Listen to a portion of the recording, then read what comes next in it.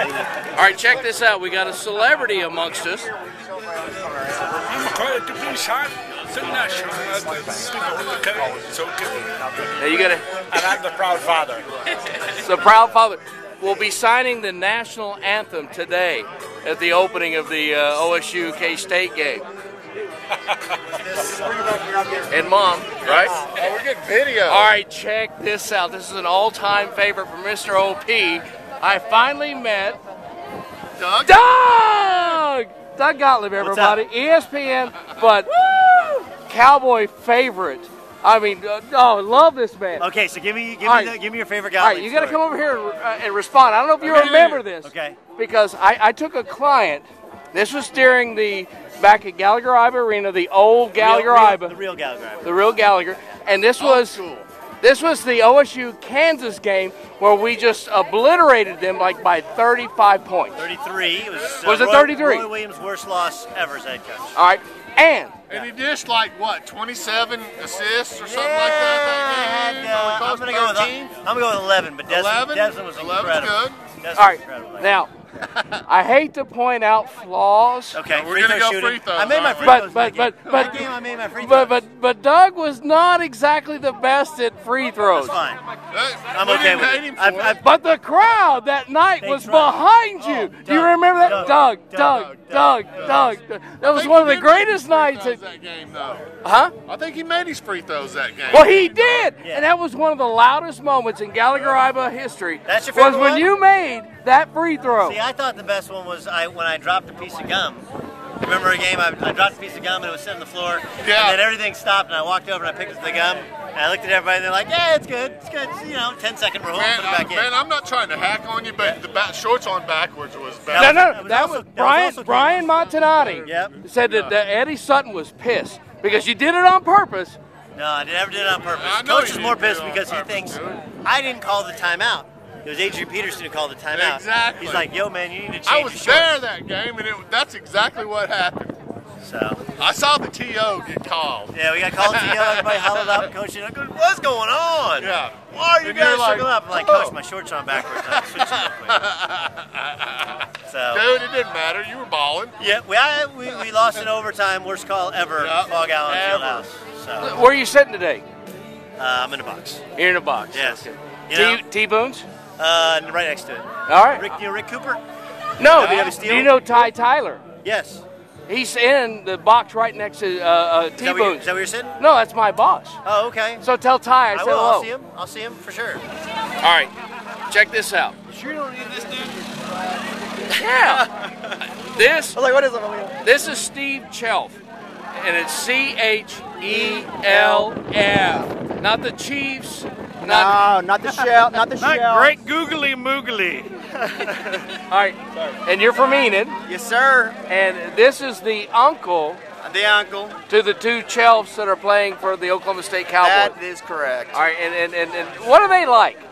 What are they like? Yeah. They are a little bit cocky, probably. Good. We like cocky. They should be. You know, they're playing for OSU. Wouldn't you be? Mm-hmm. Good thing. So. And you know what? He got better. I went to the extreme camp, and Clint did. Clint got better. Right. He got a lot better because I saw him at the extreme camp 2 years ago, and then this last year, and I was like, you know what? We had that guy from Sand Springs. And he was number 2. Deaton. Yeah. And I was like, no, number 10. You know, watch out. He's closing the gap. And we got the Walsh kid who's coming up, but he's a little behind Clint. I think Clint's got 2 good years at him.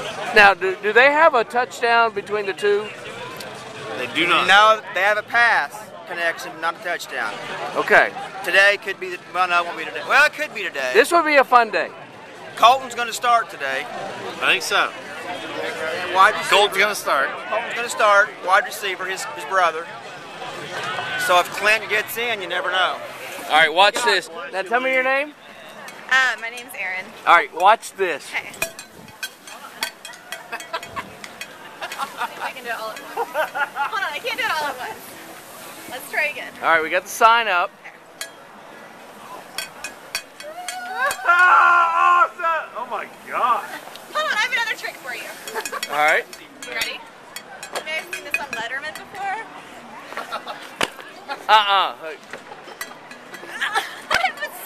okay though. That's what I do. Yay!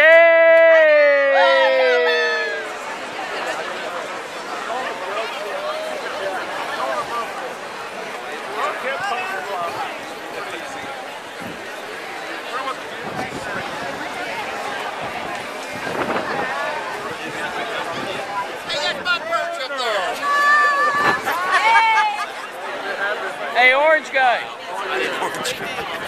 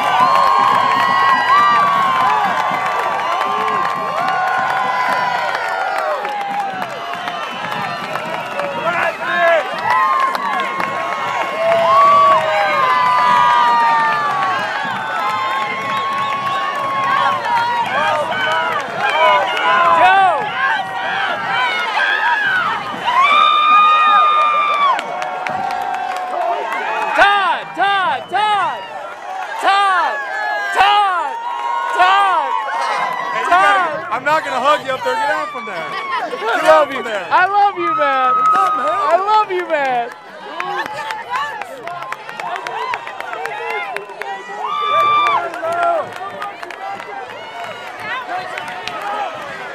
All right, now check this out. The Orange Power tailgate just went international.